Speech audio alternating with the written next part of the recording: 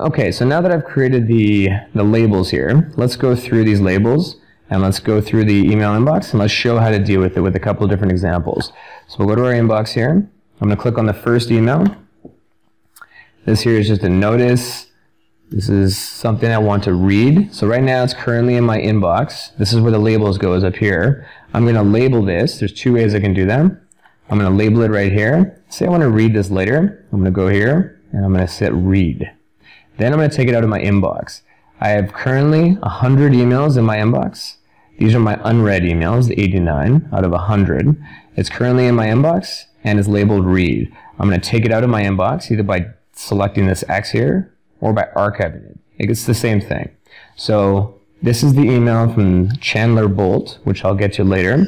So I'm going to click inbox. So now it's out of my inbox. And I've got 99 emails. So that's one task off my checklist. Remember, this is a checklist. This is no longer an email storage bin. Now say I want to find that email. I go, shoot, where is it? Because it's not here anymore. Well, I know the guy's name is Chandler, so I can search by Chandler. Oh, look, there it is, the one with @read. If I know the context of the email here is something to do with publishing, I can type that, and there it is as well. So the idea is that, remember, is that any of these keywords, after you've reviewed the email, you'll have the context, you'll have an idea of what this is about. I can search by anything. I can search by South Carolina. It's going to pull it up as well. And remember that this is just like Google. It searches extremely well. There it is as well. So you want to just get it out of your inbox into your archive folder. Now, archive just means out of the inbox. And you can also get to that by going more and then all mail. If I click on all mail, you'll see that here's the email as well. And this has 111 emails in here. As opposed to in my inbox, I've got 99. So we're going to get the inbox down to 0, and in my all mail, it'll be over 100 inside there. Okay, so let's go to the next one. So let's pretend that this one here, I want to actually read later on. So this looks like an interesting email to me, so I'm going to read this. So I'm going to go up here, I'm going to search, start typing @read, and I've got 99 emails, 88 unread in here. I'm going to get it out of my inbox. I'm going to archive this. Now, when I'm at the airport and I want to read something, I'm going to go to my @read label here, and I'm going to pull up the different emails that I want to read. Once I've gone through this email here, and I've decided that I've read this one, I'm going to take that label off, and now in my read section, I've only got one email left to read. So going back to the email inbox here, we're going to keep going through the emails and blast through them. So this one here, let's say I want to review this with my manager.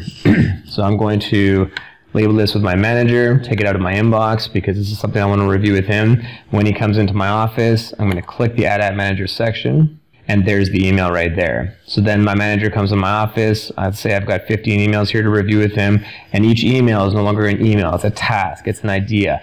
Okay, another useful option is that if I have an idea of something I want to bring up with my manager, rather than write it down on a piece of paper or send him an email about what I want, I'll send myself an email and I'll build up my own task list here. So I'll send myself an email saying, remind rewriting a presentation before X and Y Z client, and then I'll just send myself that email. That's going to hit my email inbox. Here it is. I'm going to label this Add Manager. Take it out of my email inbox. It goes to Manager. And there we go. So again, I'm creating my own task list to deal with my manager specifically. That's the idea behind this here. So let's keep going.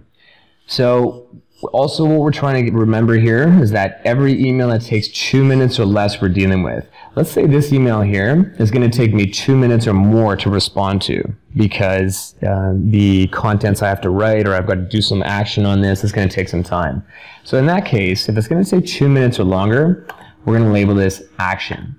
And I'm not going to do anything with this. I'm just going to get it out of my email inbox. So I'm clearing out my inbox. The whole point is to get to inbox 0.